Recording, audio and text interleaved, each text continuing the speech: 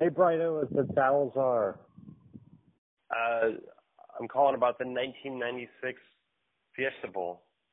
I was in college at the time. Nebraska was playing Florida. I went to the University of Nebraska. Nebraska dominated that year. We get to the Fiesta Bowl, we're playing this Florida team, this cocky, fast, pass-happy team, and all the pundits, like Herb Street and stuff, before the game was picking Florida, and like the dude put on an alligator head on his head, and everyone's picking us to lose. And we go out and we just bust their ass. Like, we just wreck them. And there's one play in this game which I want, like when I'm sad and when I'm depressed and I want to feel good, I look up Tommy Frazier run Florida Fiesta Bowl.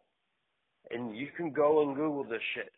He runs right, and he gets hit by two dudes, and it looks like he's going down.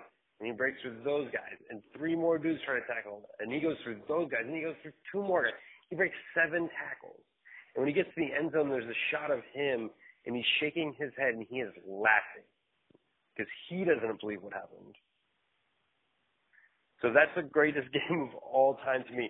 And at the end of the game, beating these like cocky dudes who talked mad shit, we're up 62 points to 24, and we're on the goal line, and we kneel. We could have scored 70 points in that game. We could have done it just to punish them. We didn't. And I watched that game just to feel happy all the time. Calling back.